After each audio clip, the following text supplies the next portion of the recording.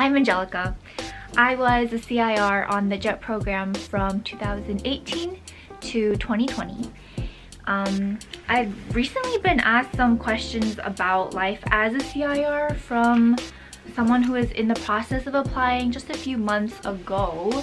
They mentioned that there wasn't a lot of information about CIR positions online specifically, and I also remember that being kind of the case for me when I was applying. I thought that this is perfect timing. I think people should be starting to get their either acceptance notifications about now, or maybe their placement notifications, even though it's been almost 3 years since I've left the JET program. But I'll be sharing my experiences from what I know. I also don't think a lot has changed within the 3 years. I mean, it's not, you know, we had COVID. Like the general gist of things I think wouldn't have changed too much. Also, a side note, if you don't know what the JET program or the CIR position is, Google it.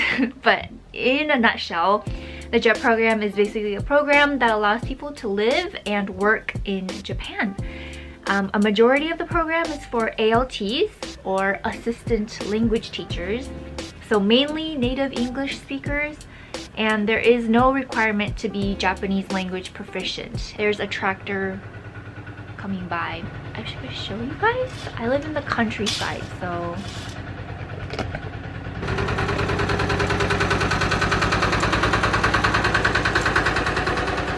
there's a lot of kind of farming activities going on around this season because it is spring, which is very exciting. So you can be an ALT, that's like the majority of people on the program. There is a smaller group of participants. They're called the CIRs, or the Coordinator for International Relations. And this position hires from a wider variety of different countries, and you don't have to necessarily speak English, including like the top major English speaking countries like the US or the UK. I've also met people from France, Germany, Taiwan, China, Korea, Vietnam, and I can't think of any more, but I'm pretty sure there are more. But yeah, this position has a way more diverse job description, which I'll get into a little bit more later. But the main requirement or qualifying factor is that you have to have a high level of Japanese language skills. So maybe that's why it's not talked about as much, because it's I think objectively more like easier to get into an ALT position compared to the CIR position. Let's dive into the questions. I think I'm gonna split these off into like CIR specific questions, and then if you stick around to the end or just kind of jump forward, I have like 2 on just general JET program related questions. First one, where were you sent in Japan and what were some of the main responsibilities of that job? The CIR position can greatly vary depending on the area you get placed in, so sometimes it's difficult to actually know what you will do if you get hired. To answer the first part of the question, I got placed in Aomori Prefecture, all the way up north to a city called Hachinohe. My contract was directly with the department within the city hall, called the Citizens Collaborations Promotion Section or something. My main responsibilities included attending like monthly meetings with the International Relations Volunteer Association and helping them plan events. Or we had like monthly lesson plans for visiting local after-school daycares, and then basically creating like fun little games for kids to learn about like my culture in a very non-formal setting.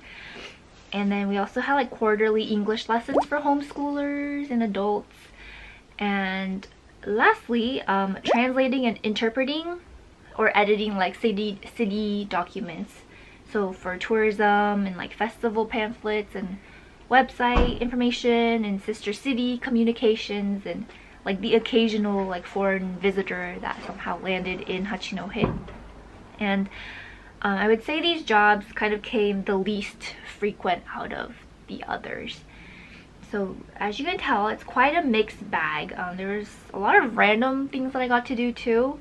including like a business trip to a sister city and planning a photography exhibit there for like our 25th anniversary program, and also like riding on Japanese fishing boats with like this American marine educator who would visit from the US and go around to like various Japanese schools in the local area, and we would do these programs and then go on a boat, and like, yeah, just like a educational event, and I had to help translate and interpret and plan the kind of events for that person. There was a lot of downtime where I sat around and uploaded photos to the work Instagram as well. Yeah, I had to like find something for myself to do because sometimes there's just not a whole lot going on. So, and I think like the latter half was also affected by COVID, so maybe that's a bit of a different case. But all in all, I rarely had to work overtime. My coworkers, they were really lax and easygoing, and it was a great time. And so I had just been placed in that kind of situation, you know.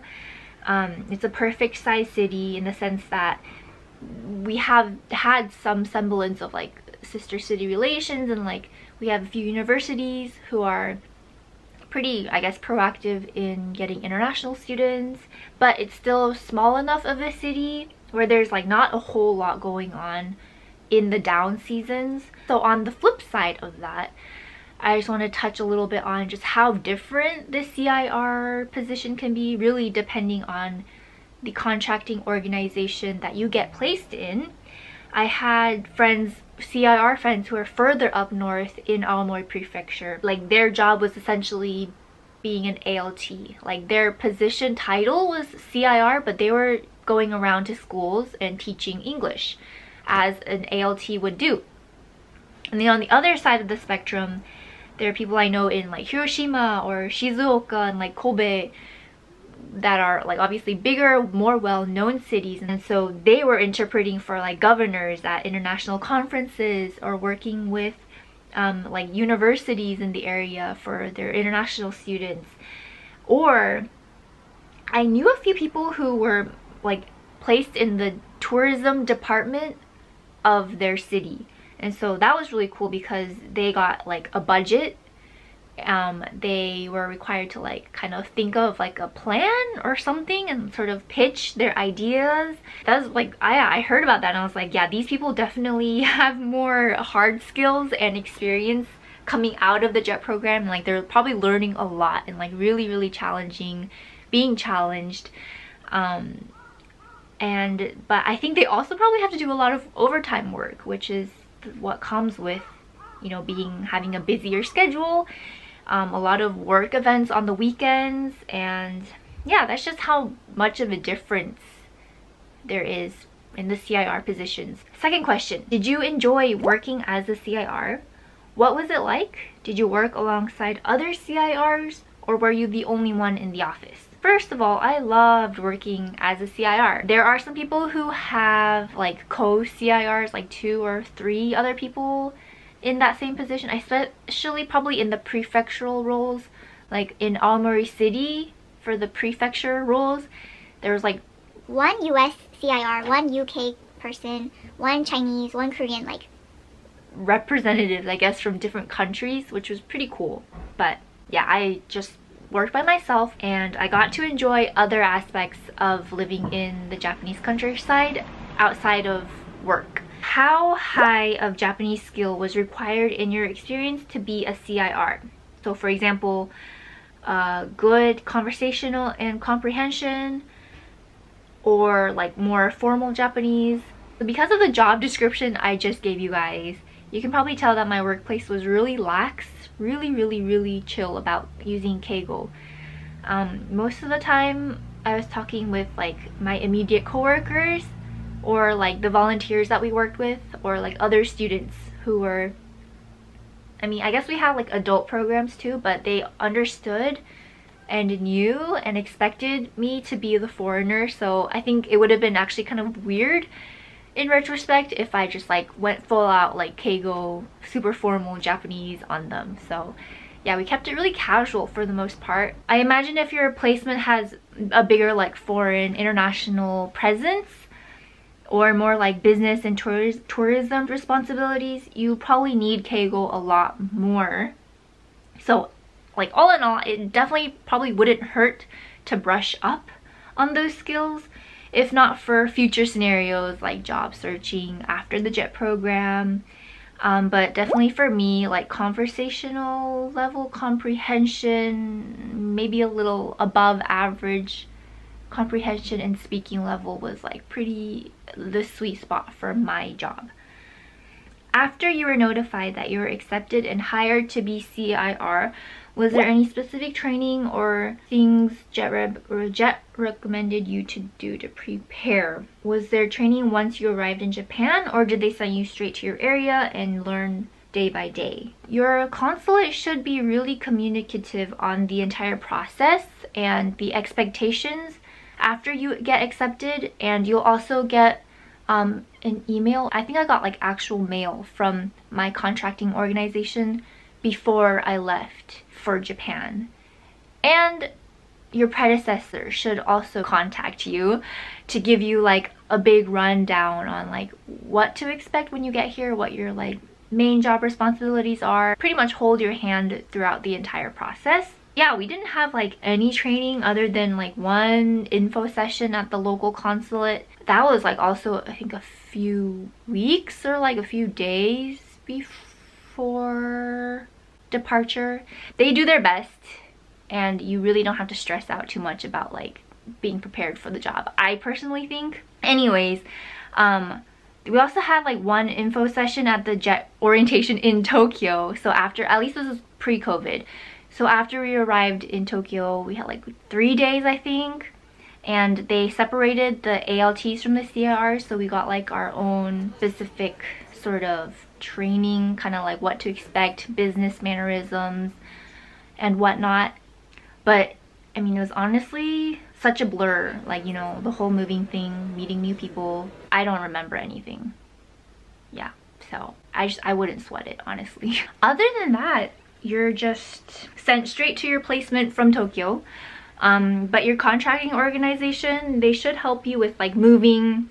They should pick you up from the airport or wherever you're getting picked up, and you start working the next day. It's pretty crazy. Yeah, like I remember the first, I think it was the first official day of work, my coworkers kind of just drove me around to like Daiso Nitori, which is like kind of like the home goods store, and we just bought like random things that I needed for my apartment. We got like a little mattress, like the futon thing, futon that you just put on the ground on top of the tatami mats, and they dropped me off at the apartment. They're like, okay, like have at it, you know, see you tomorrow. So yeah, I just got time to like figure everything out, settle in, and I remember being like, what the heck? Where am I? Try to take it easy, spend as much time as you can with your family and friends before you leave for who knows how long. Okay, last CIR question. If you were to go back and give yourself advice on something you would have done differently, whether in preparation period or actually on the job, what would it be? I really enjoyed my time on the JET program. I got to travel, hang out with friends, all on a comfortable salary and a lot of paid leave. So, I mean, it was very ideal for someone coming out of university and applying for the next year. So I had like a year in between where I had like a, I guess like a proper 9-to-5 job, but I was still very much in that like student kind of play fun mode. One thing I wish that I did was preparing myself for life after the JET program. So up until that point, like my only goal was to come and work and live in Japan. Like all I wanted to do was try to live here and see what it was like. I didn't really think much about what I wanted to do after, because like in reality, the maximum amount of time that you have on the JET program is 5 years. And most people only do like 1 or 2. I kind of wish I had a little bit more foresight to build up more skills during that time. Basically, my predecessor got an online degree during his JET years, and he said that helped a lot with like job searching afterwards. because I think the JET program gives you a lot of like these soft skills. You learn like how to talk with people who are culturally and linguistically different. I think most people find themselves lacking in hard skills after leaving JET. You should take JET as like a really fun time, but also a time to think more about like what you want to do after JET program, because it's gonna creep up on you sooner or later.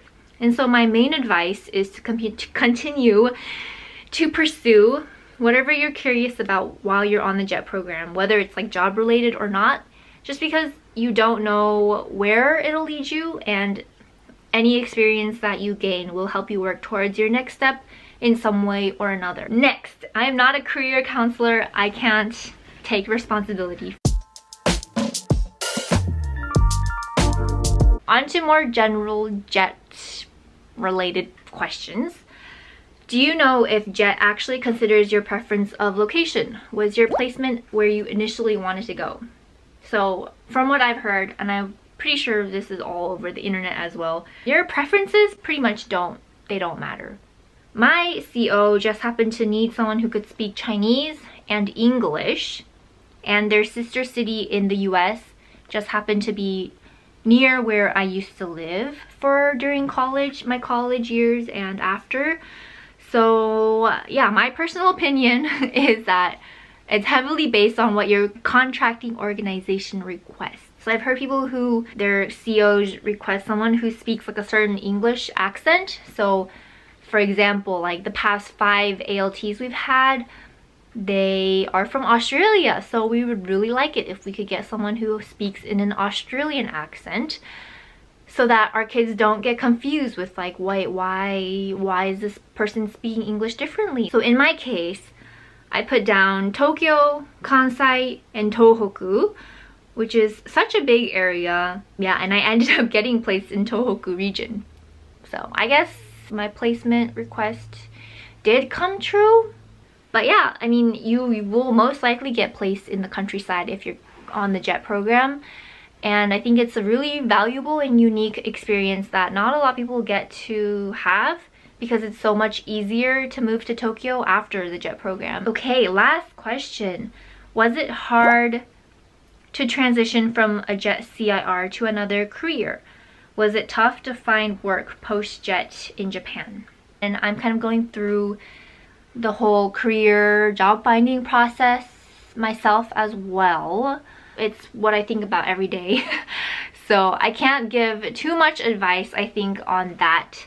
But in my experience, just looking at like even job boards and going to job fairs and stuff like that, I think CIRs have a bit of an easier time transitioning into another job post-JET program, just because it sounds so much nicer on the resume, you know, like you've worked in a Japanese office and the job responsibility required you to actually know Japanese, and you know, like if you're proactive, like maybe you got the JLPT N2 or maybe even N1, like I don't know, like if you have these skills and like maybe some certifications to back that up, it looks nice.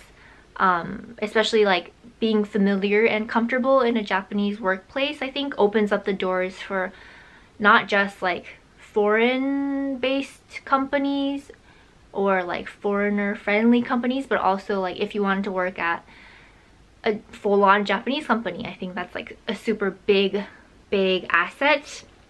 And so I know some CIR friends who went to work for international study abroad offices in Japanese universities, or like a regular Japanese office job in like HR.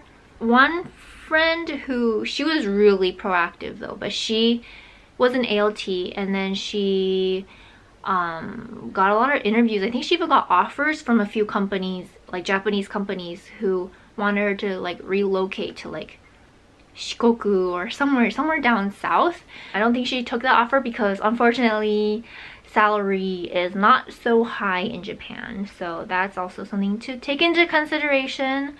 Obviously, probably the opportunities are not gonna be as diverse. I think finding any random job in Japan shouldn't be too hard.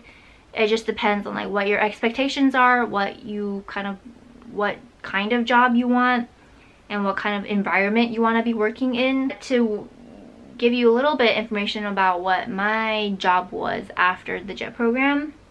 So I wanted to stay in the same city that I was working in, also because it was during COVID at that time, so I wasn't too keen on moving to a bigger city at that point. So, and I was really interested in design. I wanted to learn. I had no design background, and just so happened that one of the local companies in the same city was looking for like another kind of designer, and the person there was like, yeah, I'll teach you from start to finish pretty much. And so I got hired there. It was like a landscaping company, so I did a bit of like CAD related design work. Like I would draft things on the computer, and then we would do sort of project construction management and stuff like that. Just like, it sounds crazy because like I had no certifications at this point. I'm like a complete foreigner to like meet with clients and like talk to them about like what they want and like gardens and stuff, and like it was really fun. I learned a lot. It was fun in that sense. Like I learned so much about something that I'd never even thought about before. So yeah, it was a random transition, but I think if you ask around to people that you know, even if it's a smaller city like the one that I'm in, I hope to help you think a little bit about like if you want to apply for the JET program, or you are already accepted into the CIR position, in which case congratulations. You're gonna have a lot of fun, and your experience will definitely be whatever you make out of it. So just enjoy the moment, because there's so many times that I'm just like, damn, that was such a good and fun point in my life. I obviously have not been uploading a lot of videos, by the way, to the channel, as you could probably tell, but I still have all the travel footage from 3-4 years ago now at this point, when my sister came to visit me pre-COVID, which I think I want to just finish editing. I just need to get it out of my hair. After I get all that done, I think I'm gonna do more sort of countryside content just to show you guys what life is like here. If you're interested, please stay. Let me know if there's anything else you'd like to see or hear me talk about. Thank you, and have a wonderful day. When my chicos like Topo, say, won't you kick it with some logos, babe? Lot of winning on this side.